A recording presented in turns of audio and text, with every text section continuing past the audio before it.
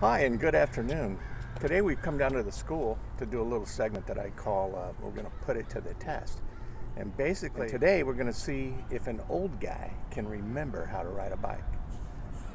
Because I was 18 years old last time I rode a bike. And the last time I rode a bike, it was actually a tandem bicycle. And after that, our family went to Disney World and rode one of those Surrey bikes. And they kicked me off of that bike because I wasn't pedaling good enough for them, and they made me walk the rest of the way back. It was probably like a mile loop or a half-mile loop, and then we got like halfway and they kicked me off. So it's been a long time since I rode a bike, but I had an old relative that rode a bike in the circus many years ago. He rode the bike with someone by the name of George Appetite and Larry Assel.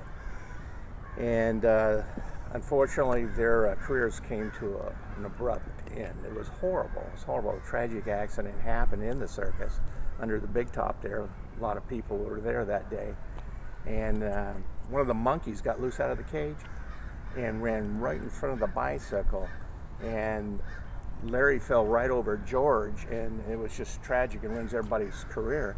And the next day in the paper, the headline says, "A famous bicyclist fall asshole over appetite." So that's my little bit of experience with the bike. But I don't know if Marion liked that story or not, but I'm putting it in anyway. So anyway, here we go. We're just going to jump right to it, and we're going to see if an old guy can remember how to ride a bike. Now the problem is, you want to take a shot of this lovely bike here. It's a girl's bike with a lovely purple basket on it. And a beautiful purple shine to it. Yeah, it's my baby. So I'm hoping it's going to be safe. And we're just going to see if an old guy can remember how to ride a bike. We're going to put it to the test. So here we go. Think I can do this? I have full confidence you can do this. Just don't scratch my bike. You know, back in the day, you used to go like that. You put your foot on the pedal, you scoot, and boom, you go. But in this particular case, since I can't throw my leg up over this, I haven't thrown my leg over anything in years. So we're just gonna kind of step over on it. See, I'm starting off to the left. Well, move the...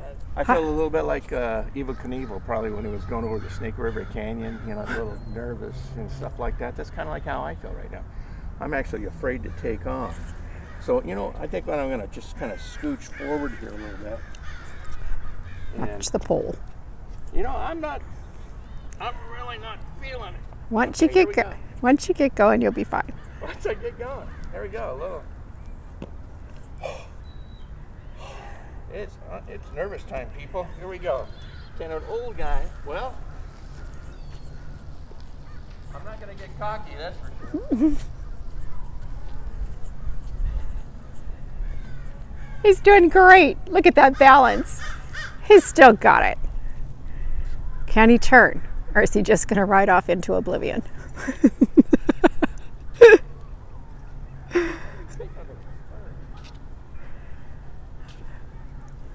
Okay. Well, here we go. Oh. Uh-oh. Uh-oh. There's your horn.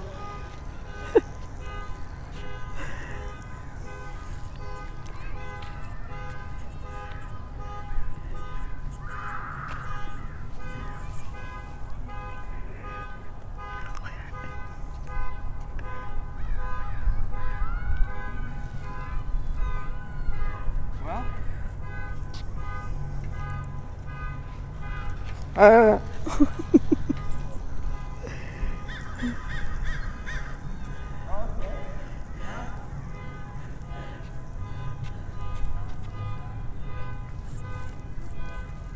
I guess it's going to end this segment here. I'll put it to the test. If an old guy can remember how to ride a bike, evidently he can. Although I didn't really find an old guy around here. I was really wanting to find an old guy to do it, so I had to jump on there. But I